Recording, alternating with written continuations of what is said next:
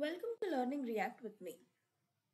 In one of our previous videos, we created a small example where we displayed the list of users, and when we click on the user, we navigate to user details page.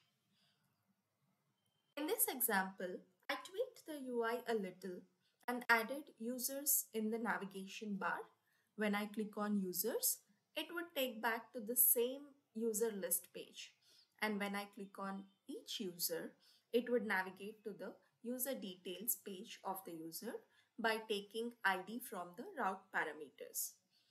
In this example, I don't want this separate page for user details. I just want to display the user details here when I click on the username. So this is where nested routing comes into picture. So in this video, let's see how we can implement nested routing in React. This is how we configured our routes. User/ID to display the user details component and user to display the users component. If we go to users and look at the code, this is the list of users, and for each of these users, we are looping through and creating a link. And this link would take us to user/user ID.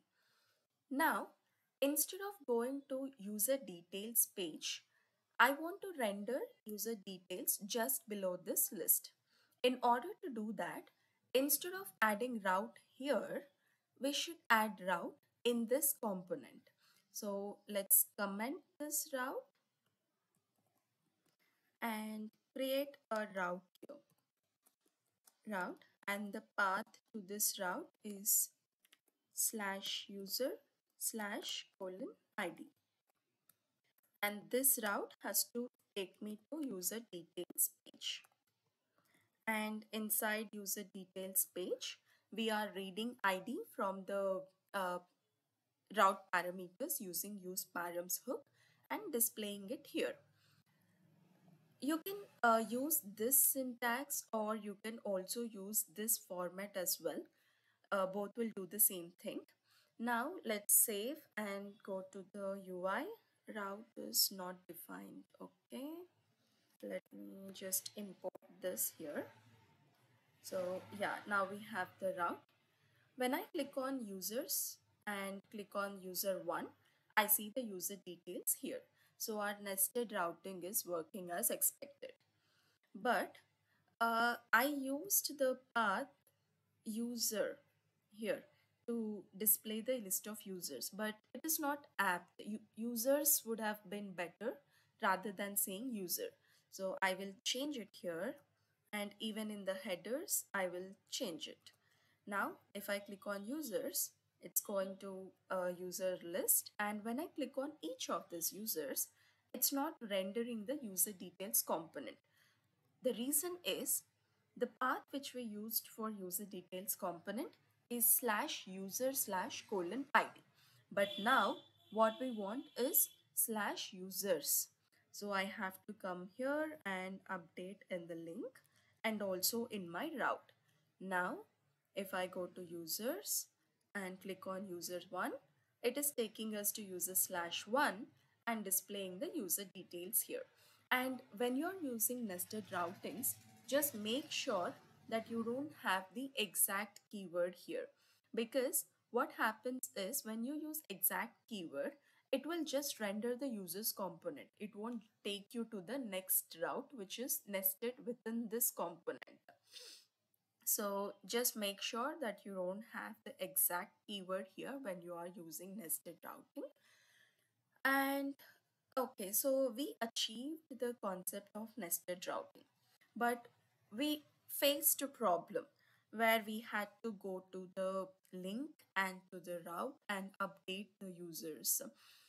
So since we used this route only in two places, it was easy for us to update. But what if this component is nested deep below? Like if we had something like user/category and /:ID.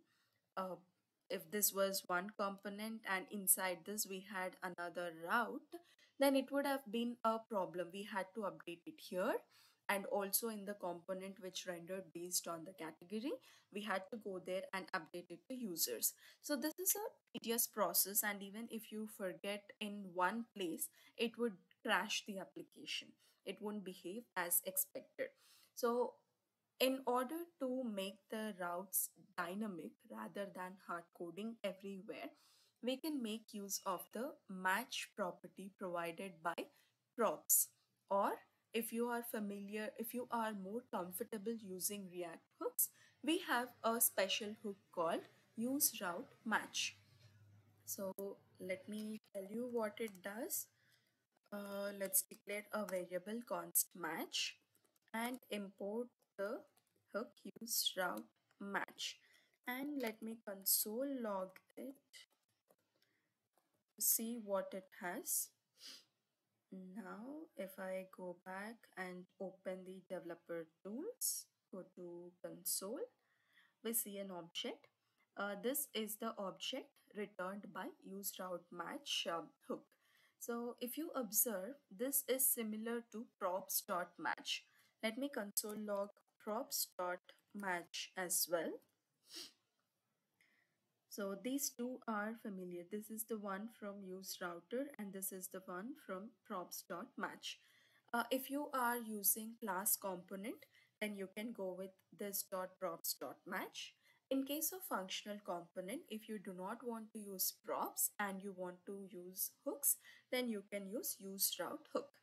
So what are we going to do with this useRoute hook is, this useRoute match has two properties, path and URL. Here you don't see any difference, but let me declare the same thing in user details to see how path and URL differs.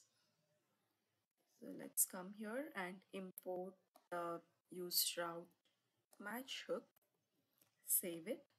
Now if I let me clear this, and if I click on user 2, this is path and URL. So path is user slash colon ID and the URL is user slash 2. URL is the one which we see in the browser and path is the one which we declared in the route. So that's the difference between path and URL. Let's make use of these two properties. Here we used match, but let me use object destructuring and take URL and path from it and remove this console log. Now, instead of using users, what I will do is I will simply say $URL. And here, instead of using path, I will, users in the path, I will simply say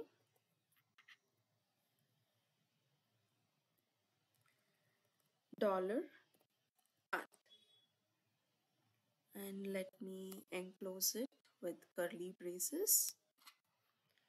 Now we made this path and URL dynamic. Let's see if this is working. Okay, let me go to home. Now when I click on users, users is rendering the list of users. Now when I click on user 1, it has 2.